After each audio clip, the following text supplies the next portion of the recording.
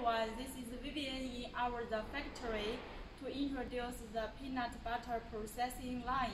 Today I can introduce you some small working capacity for this the peanut butter production line. First, you can see this is the electric heating the drum nut roasting machine. And this is the machine, the working capacity is that 100 kg per hour. You can put your peanut into this the feeding hopper and then put the butter to start about this the peanut to roast. When you finish about this the roasting, so you can open this machine and to reverse about this the peanut, so you can get out the peanut of this the after the roasting. The second machine, it is the dry model, the peanut peeling.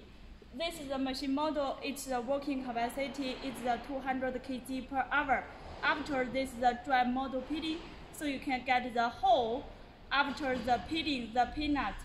The third machine, it is the mini about the peanut butter grinding machine. This is the machine working capacity is the 100 kg to the 200 kg per hour. There is also the different machine model for this. After, you can put the peanut into this, and then you can get about your final the peanut butter from here. The final the machine is the peanut butter the filling machine. So you can see this is the single head the peanut butter filling, and there is also the mixing function about the inside about this the hopper.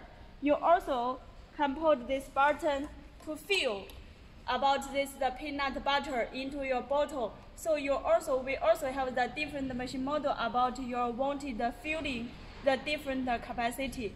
That's all. Any the information about the peanut butter, you can contact us. Thank you.